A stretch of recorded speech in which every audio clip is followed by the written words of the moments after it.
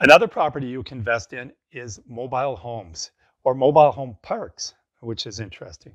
So what a mobile home is, it's a home that it's usually a trailer type home.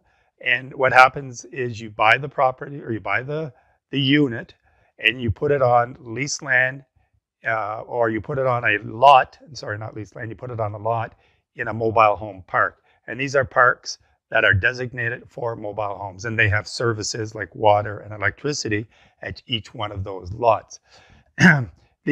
First of all, the advantage of owning a mobile home is it's cheap, right? You can buy a mobile home, usually, like I've seen them for sale for $3,000, $10,000, $20,000.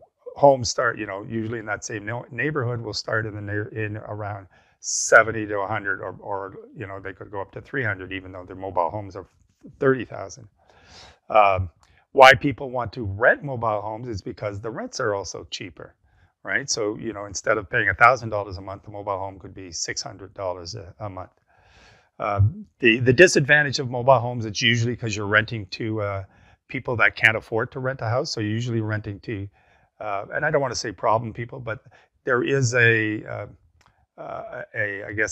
stigma associated with people who live in mobile homes, that they are people that don't really care for their things, and you can see that in some mobile home parks. The one interesting advantage of a mobile home purchase is you can recover your expenses right away, or you can recover your costs right away. So for example, let's say you purchased a mobile home for like $5,000, and I've seen that, right? If you rent it out to somebody for $500, you're recovering the cost of that in as little as a year, right? You can actually fully pay off your investment in a year. So, I mean, theoretically, you say, well, I don't really care what happens to the property after that. I'm just going to rent it out, and I'm going to make any additional income because now I own this property free and clear, right? And then, I mean, there's expenses in there because you got to pay the mobile home park fees, the lot fees. What some people that do too is they actually buy the whole park, which is another strategy altogether. I've seen people do that, so you go in and you buy a park which has got 200 or 300 units. So it's like buying a large apartment building or a multifamily home.